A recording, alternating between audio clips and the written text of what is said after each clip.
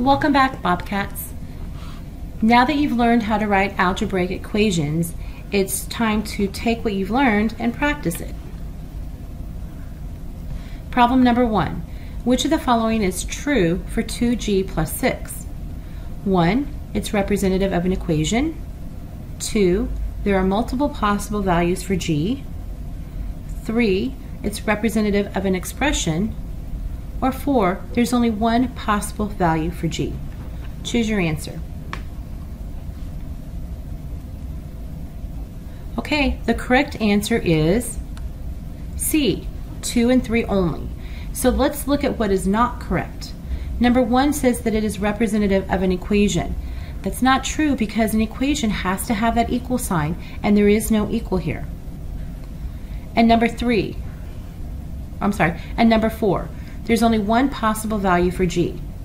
Because we don't know what this expression is supposed to equal, we could substitute really any value for g. So this one can have multiple values for g. If it was an equation, there would only be one value for g. Okay, problem number 2. Craig is C years old. His 12-year-old sister Becky is 3 years younger than Craig. You're going to need to define the variable and then write the equation. Okay, let's define the variable. In this case, we are actually already given the variable c, so we need to say what the c represents. The c represents Craig's age. So defining the variable, you should have chosen let c equal Craig's age. And now write your equation. Okay, let's look at our problem situation. Before we write the equation, you always want to find the total amount, the equals amount. So looking through, we don't know Craig's age. We know that Becky is 3 years younger, but we know that Becky is also 12 years old. This is our equals amount. Okay, whatever is going to equal 12. So the equation is going to be c minus 3 equals 12. You take Craig's age, c. We know that Becky is 3 years younger. Younger means to subtract. So we subtract 3 from Craig's age, and it's going to equal 12. Problem number 3.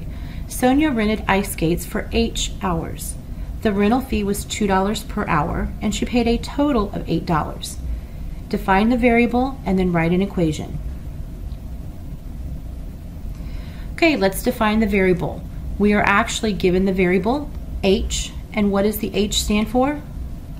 The number of hours the ice skates are rented. So you're defining the variable should be h. Let h equal the number of hours rented. And now write your equation. Looking through, we see that she paid a total of $8. This is your equals amount. It's going to equal 8. Well, what is going to equal 8? The cost of renting the skates. We know that it's $2 per hour. This per means to multiply. 2 per times the hour, which is h. So your equation would be 2h, which means 2 times h, equals 8. Problem number 4. On Saturday morning, Owen earned $24 raking leaves. By the end of the afternoon, he had earned a total of $62. Write an equation to determine how much Owen earned raking leaves Saturday afternoon. Define your variable and write your equation. Okay, to define the variable, we need to find what are we looking for. In this case, we're not given the variable. So what we're looking for is how much Owen earned raking leaves Saturday afternoon. We know how much he earned in the morning, right? We want to know how much he earned in the afternoon. So you can use any variable that you want. Let R equal money earned raking leaves in the afternoon. Now write your equation.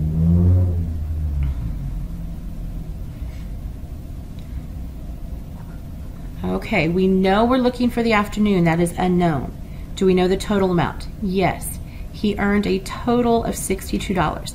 This is your equals amount. It's going to equal 62. We know what he made in the morning plus what he made in the afternoon equals the 62. So our equation is going to be 24 plus R equals 62.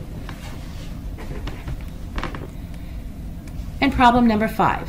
Which situation is represented by the equation x plus 8 equals 23? Go ahead and go through your answer choices and determine which situation you would use this equation to represent it. Okay, let's look at answer choice A. John had 23 baseball cards. His friend gave him 8 more.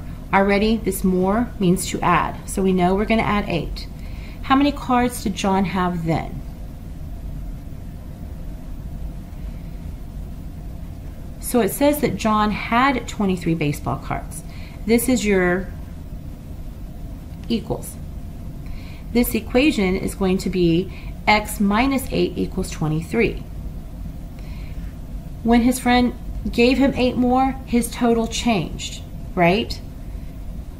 So we have to subtract it. His new total minus the 8 that he was given will equal his original amount of 23. Answer choice B. The length of a rectangle is 23 units. Its width is 8 units more than the length. What is the width, x, of the rectangle? Do we know a total? Look for your equals amount. We do. We know that the length is 23. Here's your is 23. So this is going to equal 23, which is what we want. We know that the width is 8 more than the length. And you're looking for the width. So this would also be x minus 8 equals 23.